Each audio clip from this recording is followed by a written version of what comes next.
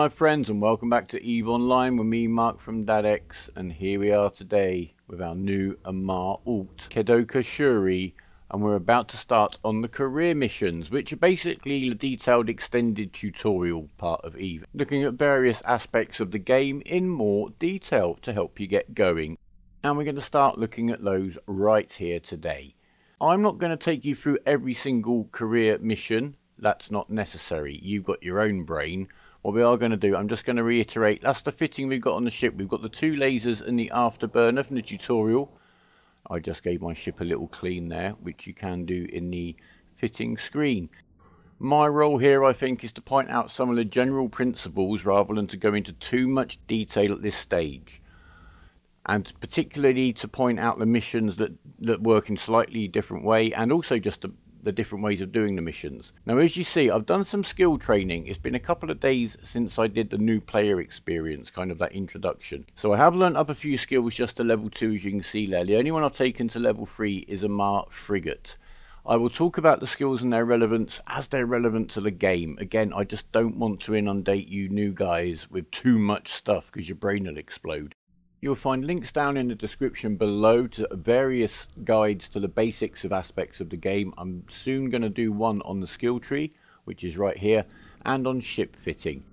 Any specific questions, feel free to leave a comment below or catch us on the Discord and ask us in there. We're all very friendly and nice. Anyway, let's get on with these missions. Over here on the right on the station services screen, we have the tab for agents, and here are listed the career agents. So we're going to click on the first guy. I have opened this tab, that's why it says the mission is offered, but that's fine. You can have a look at his mission. It is timed once you've accepted it, as it says in the description. So if we do this guy's mission, this is the first of the business missions. There are 10 of them. This is in effect a distribution mission. The full description is over there on the left hand side. I'll leave you to read through that. The most relevant bit is the red bit. Do check the mission at least for the red section. It will remind you of the most vital part of the mission. But they're very handy and they're a very new addition. I'm sure they weren't in these mission screens last time I ran this through, which is probably about a year ago now. Anyway, we need to do this mission, which is to take from where we are to our base next door this batch of data sheets. That seems simple enough. All we've got to remember, as the mission is telling us, is to put the data sheets into our ship before we leave. When we achieve the mission, we'll get about 260,000 ISK. There is a bonus of 274,000 ISK for completing the mission within 6 hours, which is definitely worth doing. We do have to pay a collateral charge. That's kind of our security for carrying the cargo. In game, when you're actually doing something for a player, he's going to want you to pay some kind of security to make sure that you're not just going to pick up the cargo and run away with it, because there'd be no way in game for him to get that back once you've done that. So he needs to take those steps before he lets you wander off, and that's what that collateral charge represents. It only features in this kind of distribution type mission. Right here on the mission screen, if we right click on the destination, we can set the destination right there, and that is to the station that we need to go to, not just the system, and you can see that's marked over there on the left as a waypoint. And that's a handy way to check how far you're going to have to go before you've even accepted the mission.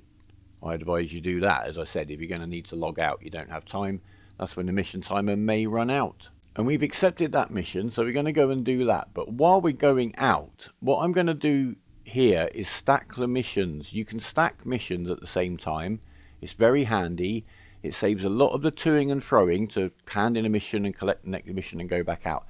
It saves things getting a little bit too Preston Garvey, if you know what I mean. So let's have a look at the military career mission from the agent right here. And with regards to time limit for the bonus, it's never going to be the mission that's going to push you over that time limit. Basically, just don't accept a mission if you haven't got time to do it. If you're going to do it and then maybe log off or get sidetracked with something else, that's the only way that bonus time is going to run out realistically. So this is the first of the military career missions. It's a simple go and kill the baddies mission in the system that we're in. The red text tells us that we're going to have to close range to kill the enemy. That's fine. We've got our afterburner to do that. And the rewards for the mission are going to be 1 beam laser and 3 multi-frequency crystals, which are basically ammo. Now, because we're given some good lasers in the introduction sequence now, the rewards here are not what they were. They were supposed to be the first proper guns you got in the game. and you'd actually do that mission just with a really basic weapon, well, that civilian laser. So we're going to go straight through that one. The mission we've got right here, which is the first of the advanced military missions, again is right here in this system. It's simply go and kill the rats. Maybe a little bit tougher than the other rats, but we'll still have no problems doing it. They're more complicated in some cases than advanced, those missions. And then here we've got the first industry mission, which is to go and do some mining. Now the red text, again, new edition, wonderful new edition, thanks CCP, tells us we have to mine the right asteroid. So the mission will guide us to a belt, a special belt for the mission with a special asteroid, and only the special ore from that asteroid will achieve this mission. It wasn't clear before, and people would be mining the wrong asteroid, shouting in the help channel, or buying it on the market, which is a viable shortcut for some of these missions, as I shall show you. So we're going to go out, we're going to mine. We've been given a Miner 1 module for accepting that mining mission. So we're going to fit that on the ship before we go out. We're going to do all of these missions at once. Or on at least in one trip out, if you see what I mean. We've got to go one jump to drop off these data documents, which we're going to move from our item hangar into our ship hold.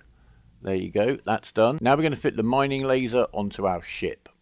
And we're going to do that right here in the fitting screen. We're simply going to drag the ammo and then the laser from its slot into the ship's hold in this case, just so it's handy and we know where it is. We can't lose track of it then. And then we're going to go back into the item hangar, right click, fit to active ship. You could also just drag that icon onto the ship on the fitting screen. So we are now fully equipped. We've only got one laser. That will be plenty, I assure you. We've got our afterburner, which the mission suggested, didn't it? That we'd need to close speed on the enemy. We can click the undock button right over here. Now, all of the missions we've accepted are rowed down there on the left-hand side of the screen. All the information is available now at any point. We could have undocked using the button on the station screen on the right. That is always an option. Eve has many options to do most things, and it's really a question of you finding the one that suits you. We'll look at them as we go along. Right, so I just need to check here, because we've stacked our missions, that we've got the right mission selected. We're going to drop off those data documents first. So that was the first business mission. So we've already set the destination, so that button's not active. So over here on our overview, the system is highlighted with the yellow icon. That means we've already set that as our destination. So we just press the jump button and the game will do the rest. Now, just to save a little bit of time, I'm going to save the flying unless something relevant is going on. So many jumps in the footage will just be of me flying. There is an autopilot button down here. It hasn't mentioned it in the game so far, and I am so pleased. Not even in the introduction does it mention autopilot. There is an autopilot button there. Don't use it. It's a lazy way of doing things. Ask anyone in game chat why you don't. Basically, it's slow and it leaves you vulnerable. I'm not going to talk about it. It would take up half the video. Don't use autopilot until you're comfortable and you know exactly how it works. That's all I'm going to say. And I'd just like to mention that for you new players, my overview is set up differently from yours. It will make absolutely no difference to the contents of this video and what you can see and what I can see up there. We'll reset my overview for the next video. For instance, right here on your overview, you've got all those ships showing with blue icons on my screen up on your overview. They're the police and Concord ships that hang around all the gates. If you've been very naughty in game and got yourself a low security status, the cops might try to kill you. If you've run a lot of missions and have upset one of the factions, then just their navy may try to kill you. That's covered in the missions video, which is one of the links down below. Anyway, the autopilot has taken us straight through that gate. In the next system, we just have to click up there on the dock icon for the station. It's already pre-selected on the overview. As long as you don't click anything else on the overview during your journey, whatever you're heading for will stay the selected point. So you just need to click the warp to or dock button along the way on your journey and you will get there. This is a much better way of doing things than using autopilot, I assure you. So we're just warping straight into the station where we've got to drop these documents off and we're done. Docking up at the station as we arrive will be automatic once we get within docking range. Sometimes it will delay a little bit. You can click on the button, try and speed things along. There are, of course, all those mission-specific buttons over on the left-hand side of the screen that you can use for these things rather than the icons over on the right-hand side of the screen. I'll leave that down to you, really. So we simply click on the Start Conversation button right there and complete mission. We don't have to manually take the cargo out of our cargo hold for that bit. And our ISK is paid straight into our wallet, as you saw by the alert up there on the left hand side of the screen. Up on the right hand side, I'm going to click on the inventory tab just to check that we've got the right stuff that we want handy in the cargo hold. That's all good. You can alternatively just right click on the ship, find all this drop down menu stuff. There's open cargo hold right there.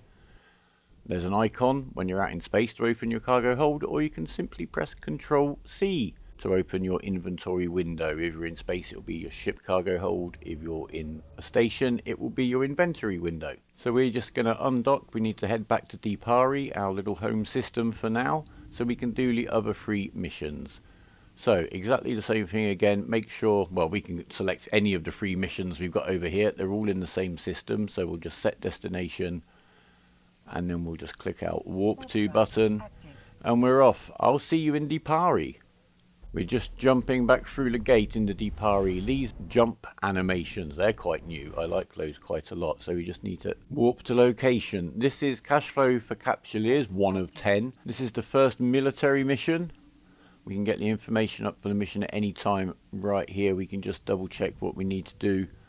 We need to just take out the rats that are up there. And it's warning us that we're going to need to close range. So we've got our afterburner ready. Fantastic. I have sped the footage up to 150% speed right now just to move things along. You're not going to miss anything, I assure you. So we're just going to warp up onto the location. So there's 2 rats waiting for us up here, naughty pirate ships that need taking down. So we're going to double click on one to approach. We're going to control click to lock, and then we're going to right click and we're going to set an orbit. Let's see, at 5,000 meters will be nice for our weapons. Don't need to get in closer than that.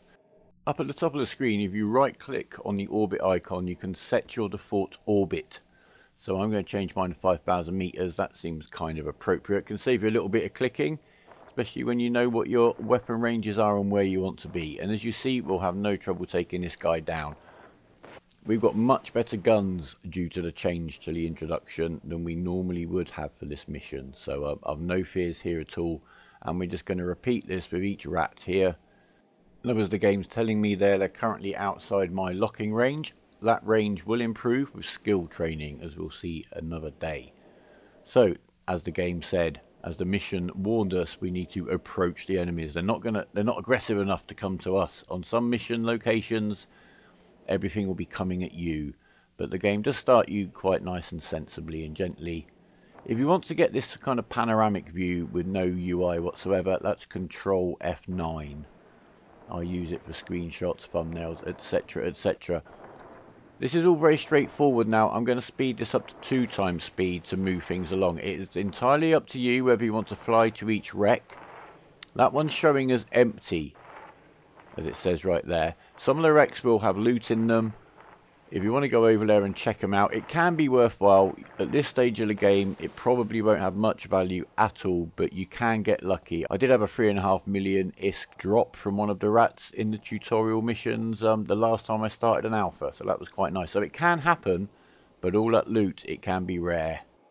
Very nice environment up here. It's worth going up to some sites sometimes just to see what they look like. Anyway, we'll just get on with killing these guys. Got time for a little bit of sightseeing. As you can see, we're taking a little bit of damage to our shields, which, as you'll have learned in the introduction, is the bars down on the top half of the circle in the bottom centre of the screen. That's where we're keeping track of our shield, our armour and our hull.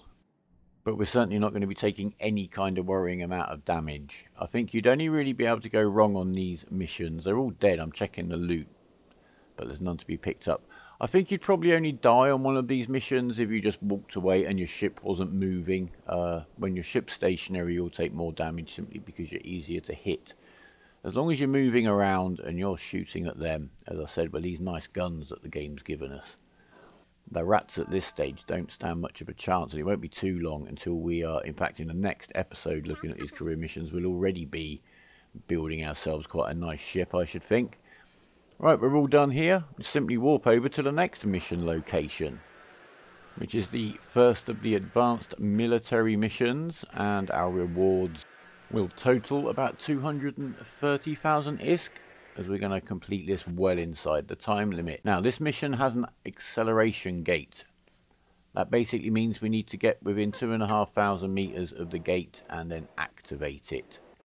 So we've had two different types of what in game are called combat sites here. The first one you just walked straight up to. This one is gated.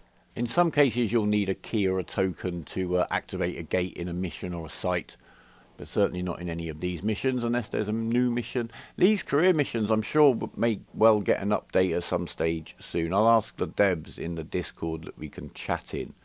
I know they put some effort into the introduction, but that has actually left the balance then into these missions a little bit askew, as I said, because we're a little bit more well equipped than they were designed for us to be. So you can see these guys are going down very quickly. All the wrecks are empty. Next wave spawns. No problem whatsoever. If you look at the links below, I've done guides to doing the missions. I've done guides to doing some of the lower level sites in cheap ships. They do require a little bit more care, a little bit more tactics. But these missions, just take them easy, get in close, kill them. Your laser will melt them.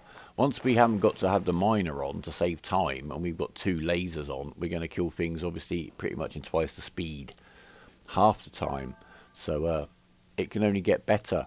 We did pick up a piece of armor introduction section, but I haven't got that fitted on the ship. As you've seen, we've got nowhere near getting into our armor.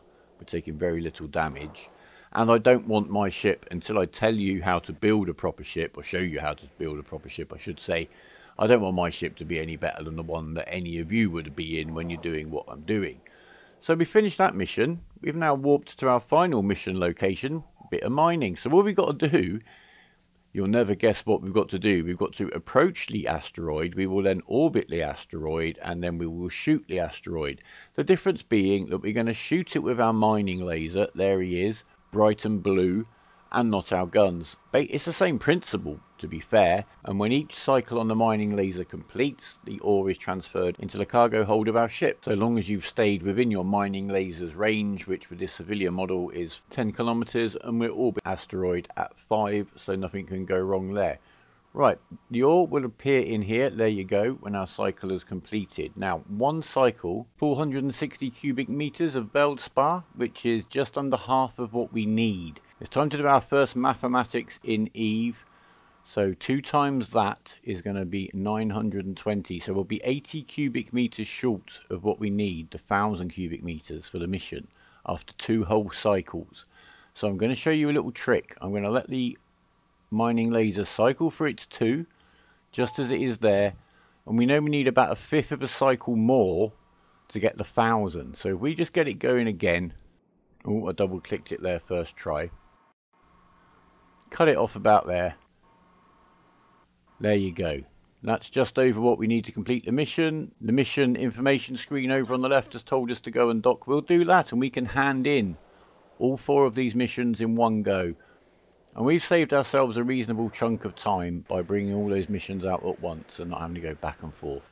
It's entirely up to you. If you want to run through all the business missions in sequence, all the military missions in sequence, etc., etc., that is absolutely your choice. If you click on the mining video down below, one of the things it will also tell you is how to use that compare screen for your modules. But I will go into more detail on modules and how to assess them and use them and fit them to your ship in the next video, because in that one we will have a proper ship, as it were, to start fitting. And once we've got that, we will power through these missions. I can assure you, I'll show you a nice fit we'll have more than enough money for, that will not only get us through these missions very, very quickly, it will also stand us in good stead for our first steps into the game proper. Anyway, just going to hand in all these missions, collect all the money, although obviously we'd handed in one remotely, the distribution mission. And as you'll see in the next episode, some of the missions involve us getting ships as rewards or as part of the mission. So we'll be looking at how to fit those up and use those properly very, very soon. So please leave us a like if you've liked it. Any comments or questions, please feel free to leave them below. Join us in the Discord. Leave your questions there. We'll be more than happy to help you out. Subscribe and click that notification bell if you want to know when the next video has been published. We'd really appreciate that, and it really helps the channel to grow and develop. But for now, guys, take care of yourselves, take care of each other, enjoy your eve, take your time, fly safe, and for now, goodbye.